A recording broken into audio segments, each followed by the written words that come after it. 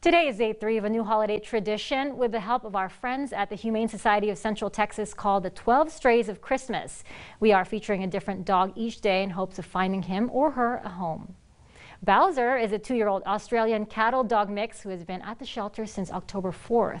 Bowser is pretty timid, so he is looking for a patient and understanding household to give him a sense of security while giving him time to get comfortable and build trust.